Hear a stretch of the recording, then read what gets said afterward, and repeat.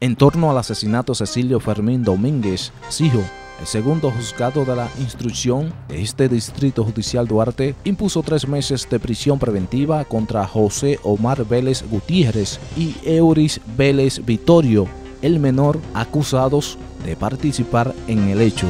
En el día de hoy se conoció el levantamiento de rebeldía en contra de Omar Vélez y Euris Vélez relacionado al caso Sijo, en el cual a estos ciudadanos se le impuso 3 meses de prisión preventiva y se fijó la audiencia preliminar para el día 29 de noviembre, 9 de la mañana. Estos ciudadanos están siendo acusados conjuntamente con su hermano de la muerte del señor Sijo. Mientras que la Corte de Apelación aplazó para hoy la solicitud de cese a la medida de coerción contra Winston Vélez el Chacal. Bueno, el día de hoy hemos conocido la audiencia de Winston Anderson Vélez, la apelación del cese de medida de coerción. Tenía como 9 meses suspendida el conocimiento porque había una recusación de los jueces de la Corte, que fue conocido por la Suprema Corte de Justicia.